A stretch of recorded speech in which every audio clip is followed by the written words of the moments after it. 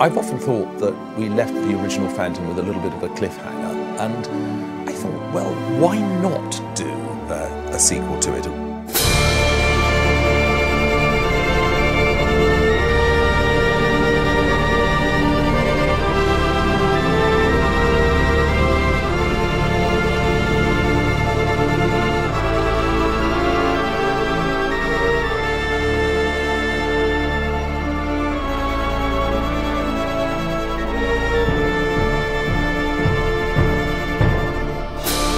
I'm going to be very careful what I say about the story because it's got so many twists that I don't want to give it away, but it's set in America 10 years roughly after the end of the original Phantom, and it's also set in Coney Island. Coney was a fantastic place, beyond anything that anybody had ever seen, a great eighth wonder of the world, and it was the place where all the freaks and the oddities went, and of course the Phantom could be absorbed in there, and that's where our story starts.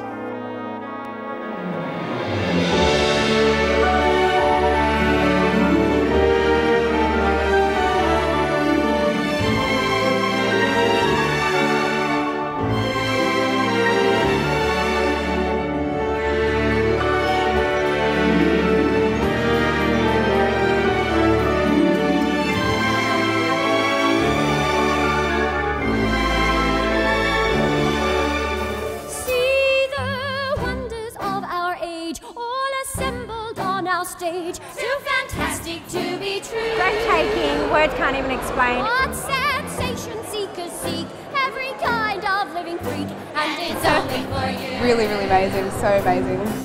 Is your life a little humdrum? Is your wife a little glum? We've a remedy for all who wear a frown. We won't bite you, we'll delight you. We invite you to succumb to this singular attraction, which is offered at a fraction of the price of any other show in town. It's all so beautiful. Can it be? Almost too beautiful. Do you see what I see? To him it's beautiful. My world is beautiful. Can this be what it seems? All of my most secret dreams.